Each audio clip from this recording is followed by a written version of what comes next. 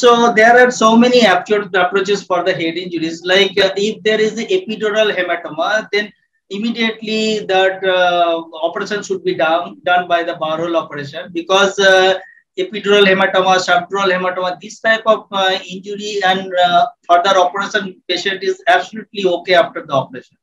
And if there is a big intracranial hemorrhage, that can be also evacuated by craniotomy, because neurosurgeons are there.